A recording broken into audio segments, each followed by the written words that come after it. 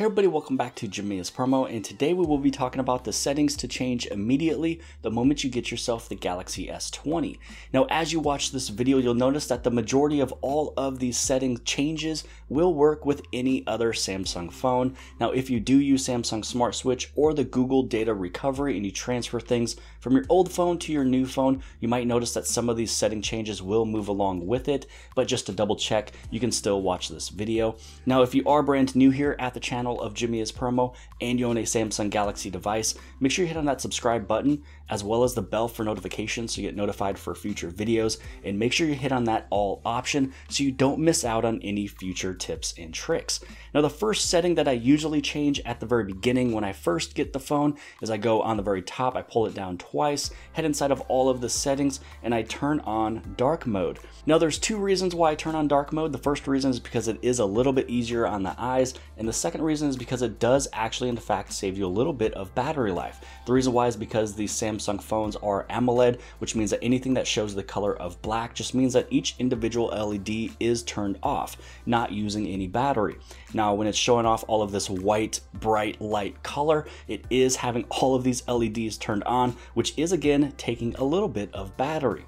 Now, heading over into the second thing I usually change, and that is the ability to pull down the notifications panel or quick settings just by swiping down on the screen. So go anywhere on your home screen, press and hold that is empty, and go into your home screen settings. Now, this is where you want to turn on the swipe down for notification panel. Now, the reason why it's getting a little bit better to turn on this setting is because the phones are getting longer and longer and taller, which means that now I have to go, instead of going to the very top to pull down the little bar, I can just swipe down anywhere on the screen. So I can swipe down there, swipe down here, swipe down there, and if you pull it down twice, it's going to pull up all of your quick settings. The next setting to change is one that's actually very important. You want to go inside of your contacts application. The moment you get a new phone, it doesn't know where to really store it. So it kind of maybe puts it into the phone storage itself, doesn't really put it into Google, so it can't really be backed up. So hit on your little menu button on the left hand side and go to Manage Contacts. Now, through Manage Contacts, this is where you go to Default Storage Location. So this way it doesn't always have to keep asking, and you can see that really nothing is set up here. So I'm going to put it inside of my Google account. So this way now, anytime that I add a new phone number, it's always going to be saved and stored. The next setting I change is I go right back inside of the home screen settings. So again, go anywhere on the screen that is empty, hit on the home screen settings, and then over here I change the grid for not only the home, but also my app tray. So at the very beginning with stock, it's gonna have a lot of space in between each individual application. So you're gonna add less apps and less widgets to each screen. But I love to go to this largest screen grid so I can have more and more on each page. And so basically you just wanna move these right on down, put them right where you want them to go. This way you're gonna have a little bit more room, so you're gonna add more to your first page, so you don't have to have really anything on your second. Now, the next thing you also want to do is do that same thing with your application tray here. So you can see that there's a lot of pages. There's actually 3 pages, and I didn't really download all my applications just yet. So this is where you'd want to go right back inside of there, go to the app screen. And so now I'm going to change it right there. So it's the 5x6. So you're going to see that even though it is still using 3 screens, there is one more little small step to do. On the top right hand side, hit on these little more options and go to clean up pages. Now, once you clean up the pages, it's actually going to put it all into one area instead of spreading them all out. Now, maybe the very next thing that you might want to do is put these things in order. So after you hit on apply, you're going to go to the very top, hit on sort. We're going to put it in alphabetical order, and now everything just makes sense. So these are the first few things you want to do the moment you get your phone. The next setting to change is how you navigate the phone. So if you like these icons here, here's your recents, home, and back. Or if you want to use the brand new Android 10 gestures, just go inside of your settings, hit on display. Then as you scroll down, you're going to see where it says navigation bar. Now, if you're left-handed, you might do this option here. So your back button is a little bit closer to your hand that is dominant, or you can put it on your right hand. Now, for me, I love the full screen gestures that is a part of Android 10. I love the fact that I can just go anywhere on the bottom, and when I swipe up, it takes me right back home. Let's say I was inside of a web page or I was inside of an application. If I want to go back, I can simply just swipe either onto the screen, either from the right side or even from the left side. But really use any navigation that works best for you. The next setting to change, this one's primarily really only for the Galaxy S20 and any other phone after this, and that is by going back inside of your display settings and then changing how smooth you want your motion. So do you want it to be at the 60 Hertz or the 120 Hertz? You can have regular standard refresh rate if you want it there. It will actually save a little bit of battery, but if you want to keep it on that really smooth, transition, that smooth scrolling, the smooth gameplay, you can put it right back on that 120 Hertz. Now, when it comes to this one, when you have the 120 Hertz, it kind of defines if you're using your screen resolution, either at the Full HD Plus or the WQHD Plus. If you put it at the WQHD Plus, you only have the option of the 60 Hertz refresh rate, but if you want to have both, you can put it at the Full HD Plus. Again, 60 Hertz at Full HD Plus will give you the best battery life out of all of them, but I mean, I'm happy with the Full HD Plus and 120. The next setting to change is dealing with your button over here. It's, as of right now, a multi-purpose button. It's either Bixby or the power. When you do a press and hold right out of the box, it will be going inside of Bixby.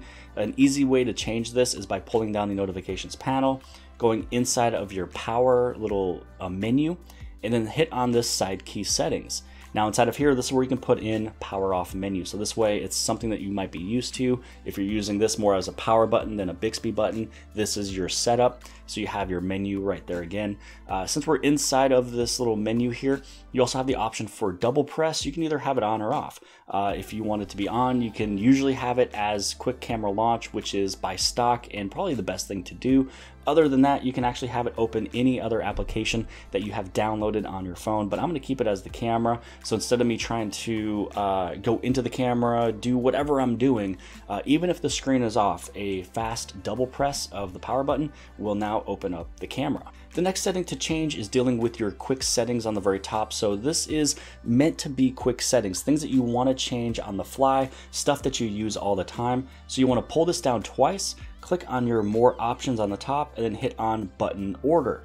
Now inside of the button order, you can move things to the top if you don't want to use them at all, or you can actually move them where you need them to go. So let's say Samsung Kids, that's one that I don't really use as often. We're gonna move it over there. Dark mode, honestly, the moment it's on, I don't need to turn it off, but I'm gonna put it right there because I know it's the second to last one. So if I do need to change it, I can change it immediately. With the music share, this is something that I do want to use, so I'm gonna put it right up over there. Same thing with Dolby Atmos. Quick share is also something I want to use, and you can see that I'm putting them right there, and it's because what's going to happen is that anytime that I take any of these that I don't really need to use and I move them over, they will take over the spot over here. So for example, power mode, I don't need to have power mode over there, so I'm going to put it towards the back again, before dark mode, and you can see that music share already moved over. So smart view, this will be something that I'll move over, put it in front of dark mode. Location, I mean, the moment that's already on, I'm going to move it over there. And so now you can see that all three of those I wanted to move over here is already now sitting here. Now, once you have everything set up in the way that you want, so you have your Wi-Fi, your vibrate, sound, silent, your Bluetooth connections, auto rotate, Dolby Atmos, you have all of these set up, you just hit on done. So now what's great about this is when you swipe down, the first 6 little settings you see on the very top is gonna be probably the ones that you toggle the most. When you pull it down, you can have everything that you really technically use or need to change on a daily or weekly basis. Then everything over here is something that's already set up. You might not use it even monthly or yearly. The next settings to change is gonna be inside of your camera. So when you first open this up, a few things might pop up because you've never used it before.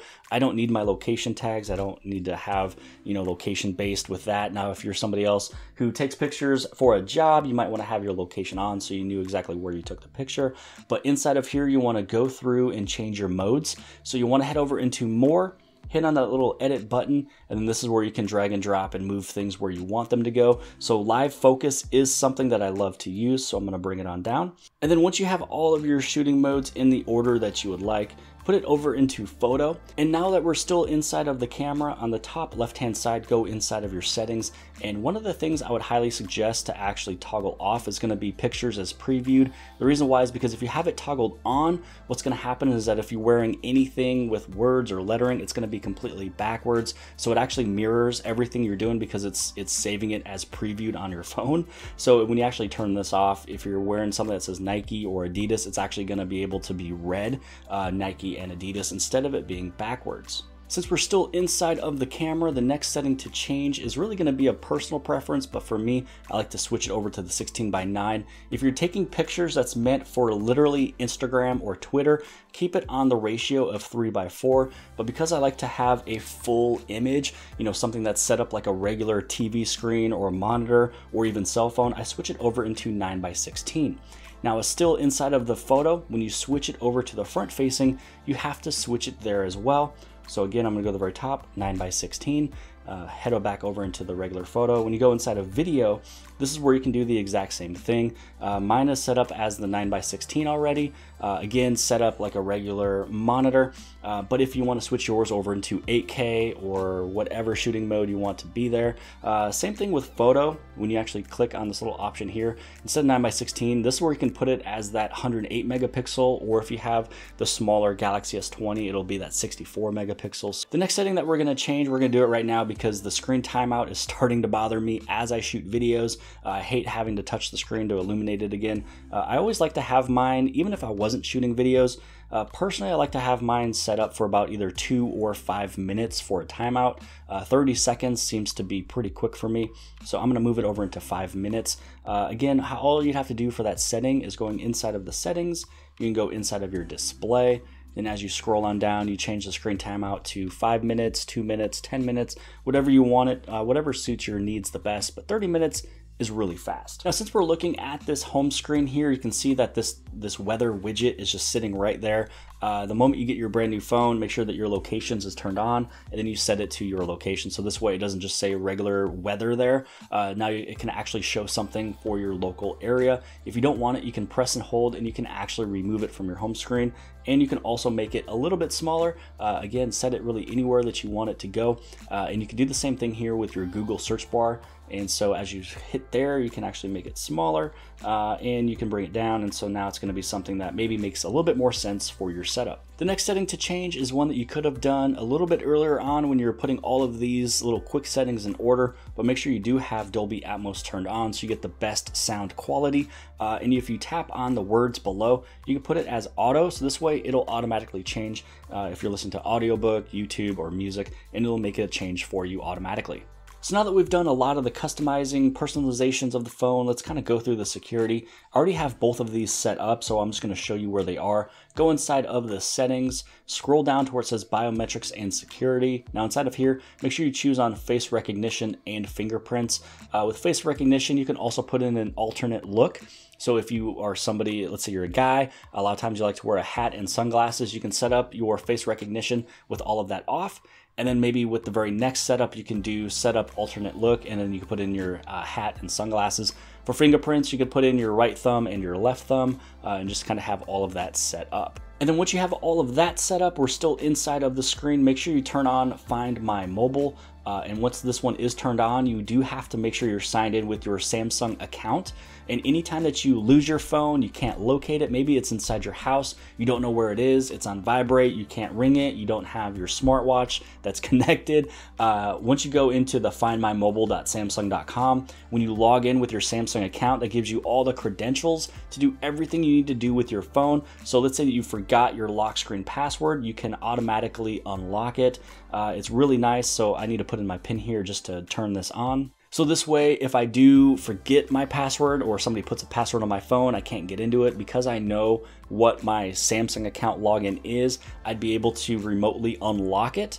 And you do want to turn on the send last location, which means once it goes down to a certain battery percentage, it's going to send it where it last was. So then hopefully if it's outside, you'd be able to find it. But again, you can locate your phone if it's lost, stolen.